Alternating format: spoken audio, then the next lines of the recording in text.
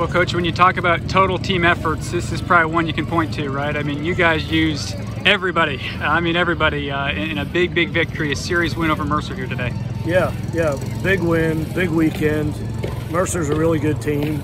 I think they're going to win that league, and that'll look good for us to win a series on the road against such a good team. And like you said, we used the whole bench and then some. You know, Jackson Wolf gets in that bat, and Tyler Stretche plays left field.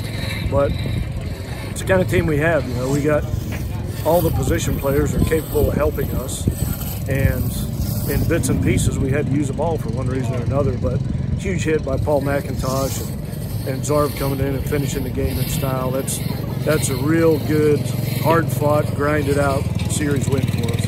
It's one thing, Coach, to do some experimenting and things on the fly like you did today in a game that's in hand, but this one was obviously right down to the wire, a 1-1 ball game. What does that say about your guys to be able to do this, different roles on the drop of a hat in a big moment?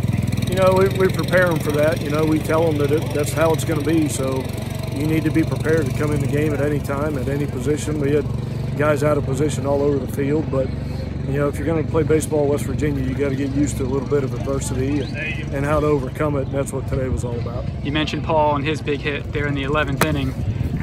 His day started as a day off. You know, he comes on, pinch hits, stays in the ball game, and then of course, you know, the big knock. What can you say about him, a guy that's been trying to get going really all year, and got a huge moment there? Yeah, I told him before the game started, I said, Paul, I'm giving you the day off today. I said, but don't pout, you know, don't sit in the dugout. I said, you need to be prepared to come in and win this game at the end, and that's what he did. He took better swings today, and he has all weekend. It feels like maybe more than a victory today. It feels like maybe it's a young group that is believing in themselves and a group that is really confident right now. Would you say so? Yeah, it's really hard to win college baseball games on the road, and to do it in extra innings is even that much harder. To do it against a really good team, it's exponentially harder. So that's big time experience for us to come out of here with a win today.